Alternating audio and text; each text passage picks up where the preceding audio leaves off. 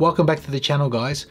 Several weeks ago I had a 25,000 subscriber giveaway and I gave away 5 watches, and there was a Spinnaker, there was an Avi-8 in there, and no sooner did I give those watches away that Spinnaker and Avi-8 has sent me another 2 watches. And that makes me happy, because when I get watches like this, not only do I get to review them, play with them, I get to use them, but I also get to give them away for you guys as well. So, you know, as they're coming up to 30,000, 35,000 subscribers, whenever I get watches, I get to give them away to you guys.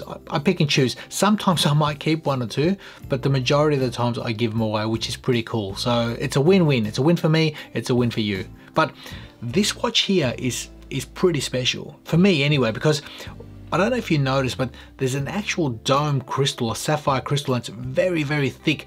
This is a specifically designed watch. It's a watch that draws its inspiration from the 1960s, because not many people know that Rolex actually designed a watch very similar, and that particular watch broke a historical record. In fact, there was 7 prototypes that Rolex designed that went to the deepest part of the ocean, the Mariana Trench, back in the 1960s.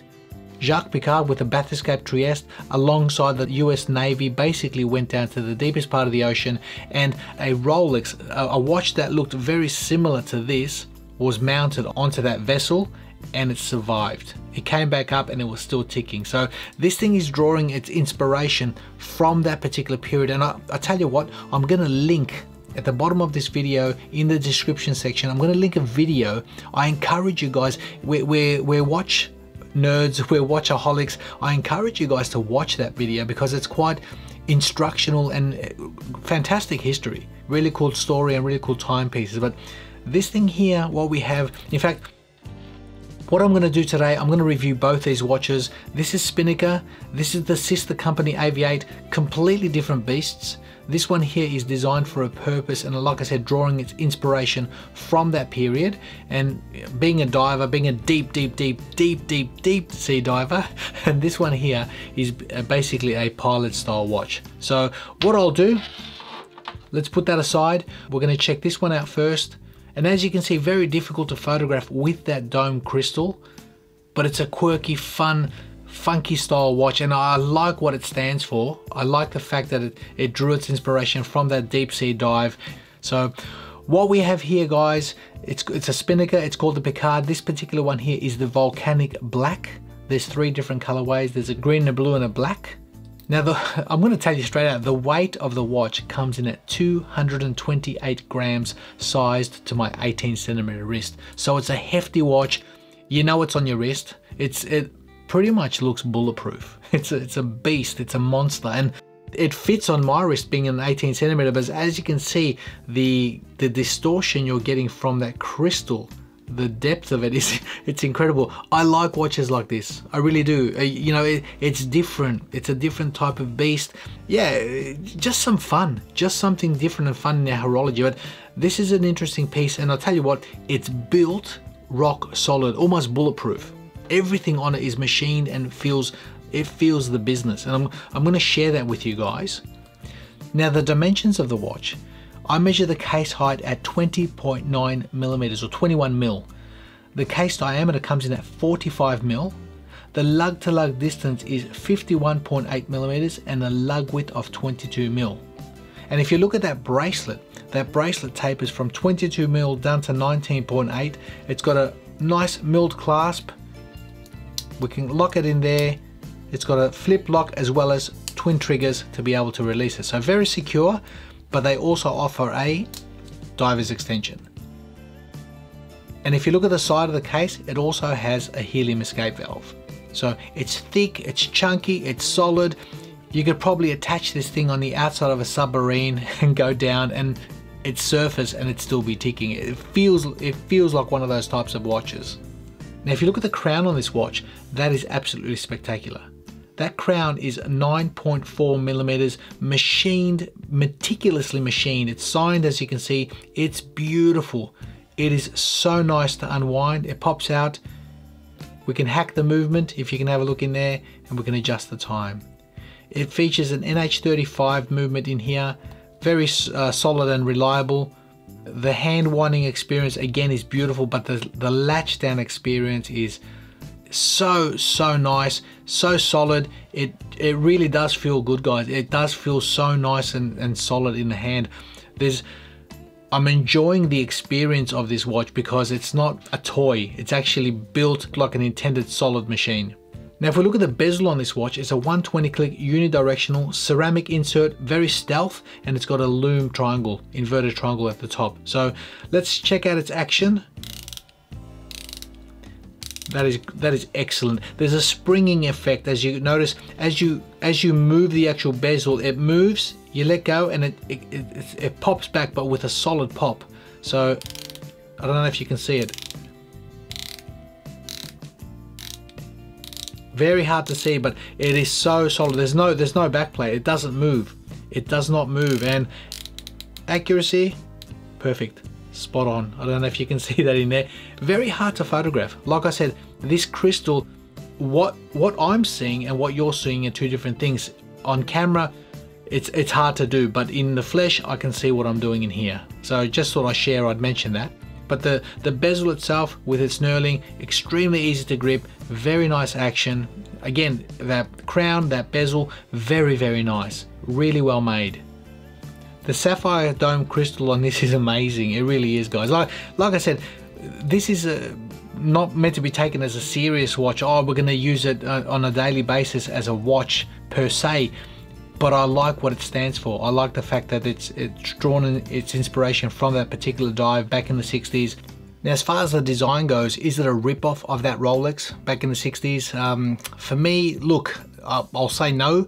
It's not a one-to-one. It actually, I know it draws a lot of its inspiration, a lot of the ideas from it, but as far as being a one-to-one replica, definitely not. Now, the lume, as you can see, Super Luminova, very good, beautifully applied evenly. It goes, it lasts, fantastic. So everything about this watch is rock solid. The finishing, the case, I mean, there are gripes that I have. If you were to wear this as a daily, obviously there's dislikes that I don't like about this watch. Number one, you can't really see the time at first glance. Outdoors, indoors, if you're in the sun, there's great legibility because that lens or that crystal seems to act like a lens. So you really need to get the light to penetrate through to that dial so you can see what you're doing. But if you're in the shade or if you're in varying lighting, it's going to pick up reflections everywhere. That crystal, although it's quirky, funky and very nice, you know, in a fun way, it also is its biggest negative as far as what you can and cannot see. Second negative is that bracelet. There's a couple of things that I found about this bracelet on this watch. Number one, if you look underneath, there's actually arrows. You know when you've got, there you go, see those arrows? They point to the direction of which you should be pulling out the split pins. And on this particular unit, I don't know if they've made an error, but they're pointing in the direction of which you should be inserting the split pin. And I only found that out by mistake because I went to pull the split pin out this way and I literally almost destroyed the thing. And when I went to put the other ones back in again, you got to put them in on this side, opposite to what I'm normally used to with watches. So that's either a flaw or something that an oversight, but yeah, just thought I'd mention that for you guys. Another negative or dislike, it is the weight, coming in at 228 grams, but again, it comes part and parcel with the design. The fact that the lug to lug distance is quite large, it comes in at 51.8 or 52 mil, but the bracelet doesn't, even though it's got female end links, it doesn't seem to, you know, be able to drop down. So be aware of that it is a big hefty watch, but it's a specific type of watch drawing its inspiration. There's a purpose that this thing was built. Now, the likes of the watch, it's fun. It's really well made. Like, it's really well made. I can't stress enough on how well built this timepiece is, and how not only just solid, but really meticulously, finely machined. From that bezel, from that crown, it really is lovely. It's a top unit. The action on everything is fantastic. There's an enjoyment factor. There really is an enjoyment factor on this watch. So if you're looking for CNC machining in a really top level, here it is. It's on this watch. And lastly, it's strangely, I don't know, very cool. It's a very cool piece. It's a talking piece. It's a conversation starter, which I really love. So, but getting away from this, guys, let's have a look at the Avi-8, the sister company. This is the Spitfire Smith automatic. This thing comes in many different colorways as well, so check out their website. The one I've got here has got a vintage sort of hue, very good legibility. I'll give you its dimensions. The case diameter comes in at 42 millimeters. The case height I measure at 13.9 millimeters. The lug to lug distance is 50 mil and a lug width of 22 mil. Now the weight of the watch comes in at 77 grams on this leather strap, and that crown is a 7.1 millimeter non-screw down. Now, it also features the same movement as the other watch we saw in the Spinnaker NH35. A simple 2 clicks, we hack the movement, we can adjust the time, lock it in. As you can see, being a pilot style watch, it's designed for legibility. Very clear, very clean. As you look at the back, we've got a custom designed rotor of the aeroplane, the Spitfire. The back crystal on this is a mineral glass. I've tested it, it's mineral, the front is sapphire. Now, speaking of that sapphire crystal, it's a single dome sapphire, so there is a little bit of distortion at extreme edges, as you can see, but it also has quite a few coatings of blue anti-reflective coating, which to me, I don't really like. I think the anti-reflective coating, I see it more than I should, and I'd like to pretty much more see the dial rather than the coating. So that's one of my negatives of this watch. The leather strap itself is quite nice, a bit of stitching, bolstering, as you can see. Avi-8, genuine leather, very comfortable on the wrist. As you can see, 42mm watch sits not a problem on my 18cm wrist. That height coming at 13.9, again, not an issue. The only thing, the lug to lug distance being at 50mm is quite large. Bear that in mind, but legibility wise, very nice. Very easy to read the time on this watch. Now the lume on this, again, Swiss Super Luminova. It's easy to read, very legible, but it doesn't last. It really does not last. If I was to compare it to the Piccard, this thing here goes and goes, this one doesn't. This one here doesn't last at all. Now, what are the potential negatives of this particular watch? That anti-reflective coating, again, I see it way too often. I see it more than I should, and that's one of the biggest gripes I have of this particular unit. The sapphire crystal does present, being a single dome, does present a bit of distortion. Be aware of that. Not that it really matters, because you have to be at extreme angles. Any other angle that you're viewing this watch, you won't have an issue.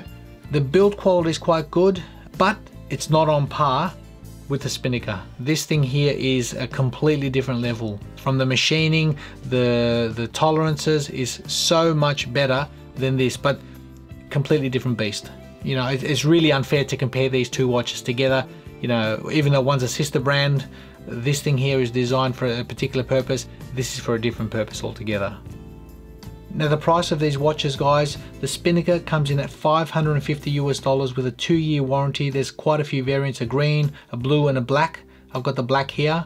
And the Avi-8 comes in at $330 US, and again, there's a few different colorways. So I encourage you guys, get on their website, but even more so with this watch here. Like I said, there's a link at the end of this video. Check it out. I think it's a good educational video for 20 minutes. If you've got the time, watch it. I really do recommend it. But guys, let me know your thoughts of these watches. A beast, a bulletproof monster. It is. It's wonderful. I like getting different things on the channel, guys, for me, but also for you. But let me know your thoughts on these watches, especially this. Yeah, I wanted to get it on to see what it feels like in the flesh, what it looks like. Totally surprised me as far as its build quality, as far as its tolerances and machining. Brilliant. Very, very nice. So thanks again for watching, and we'll see you all in the next video.